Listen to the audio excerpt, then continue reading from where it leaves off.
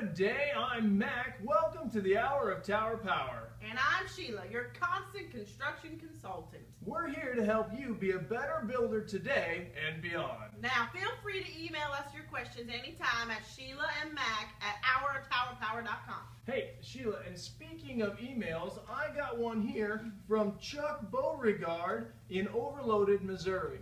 Did you just say overloaded in misery? Well, maybe, because here's what Chuck says, Sheila. He says, help. All I see around my house are projects.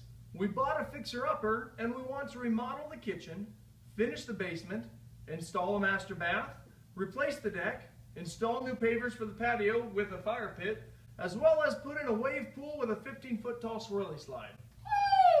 Okay, hold on here. I'm getting tired just listening to you. This poor man is going to be busier than a one-armed paper hanger with a rash. Well, that's just the thing, Sheila. Chuck's asking, where do I start?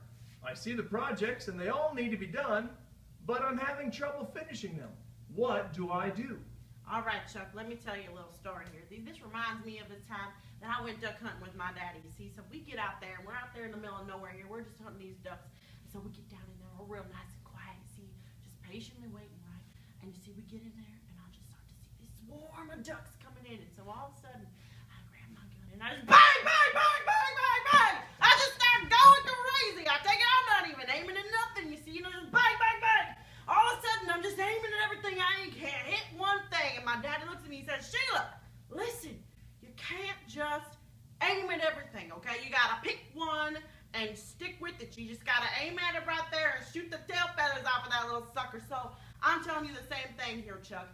So, Sheila, what you're saying Chuck should do is pick one project and finish that one before you move on to the other one and not try to do all of the projects at once. That's pretty much exactly what I said. I mean, you been paying attention today? You're about as useless as a bag of hair. Well, I'm just trying to help our viewers understand your advice that you're giving. But that's all the time that we have for today. Tune in next time when Sheila's going to demonstrate the proper way for you to clean out your septic tank. Yeah, and it don't taste like money neither. We'll see you next time, and may you have the same number of fingers that you have with you today. Bye, y'all.